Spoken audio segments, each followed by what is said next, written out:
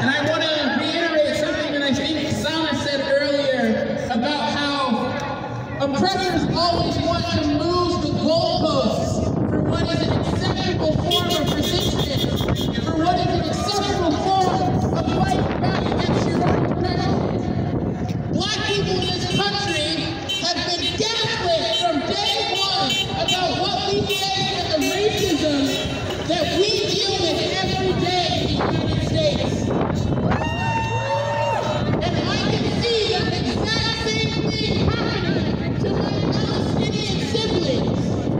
You are being gaslit as being live stream their own genocide. Every day we watch feed after feed of dead children, of flooding homes, of destroying schools and hospitals. We're told it's not happening. We're told it doesn't matter. The same thing happens to oppressed nationalities in the U.S. every time we try to gain control, every time we try to fight for our right to liberty, try to fight for our right to be on our own land. Every time we are told that we just need to sit down and fight till we're murdered, till our children are killed.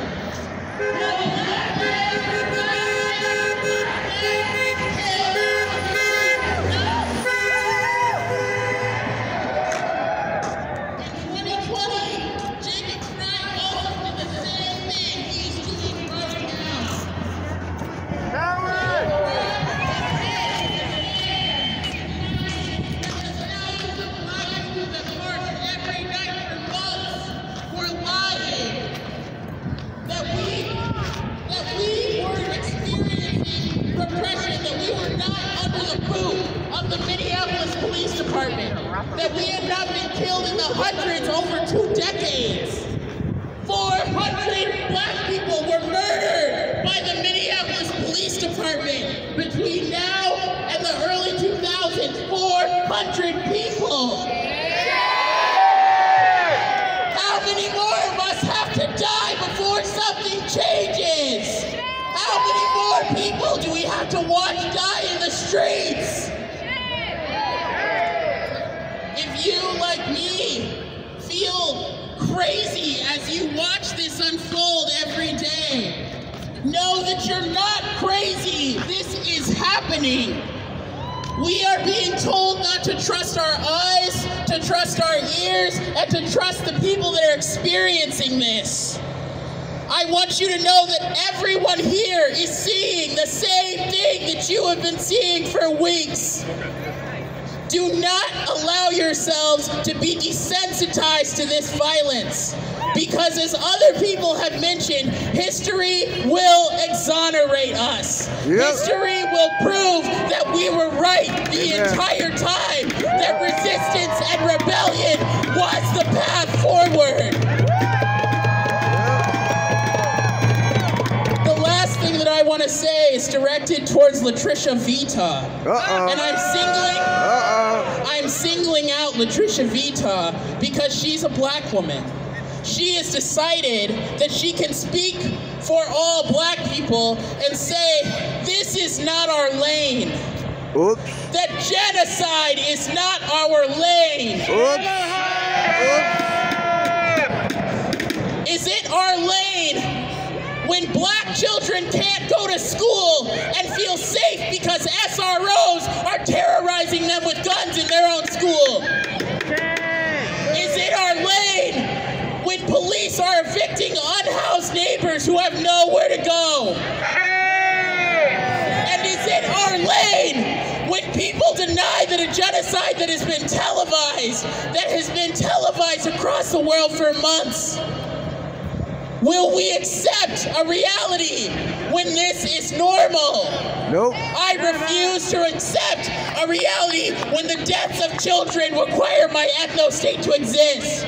I will not accept this. We cannot accept this. Nope. To Latricia Vitaw, genocide and inequality is always our lane. Amen. Amen. It is always your responsibility to stand up for your fellow human beings. Yep. It is always your responsibility to do what is unpopular. It is your responsibility to trust your eyes and your ears when genocide is happening right in front of you. This person here that just tried to disrupt us is refusing to listen to their eyes and ears. They would rather live in a world where their state's existence depends on the destruction of entire peoples. To Latricia Vitaw, to Jacob Fry, to every city council member that has denied the existence of this genocide, it is always your lane to oppose oppression and inequality. And it is always your duty to do the bare minimum of passing a fucking ceasefire resolution. There is nothing that should be controversial about calling for the end of a genocide. Yep. We are on the right side. We will be victorious, and Palestine will be free. Free, free Palestine! Free, free, free Palestine! Free, free Palestine! Free, free, free Palestine!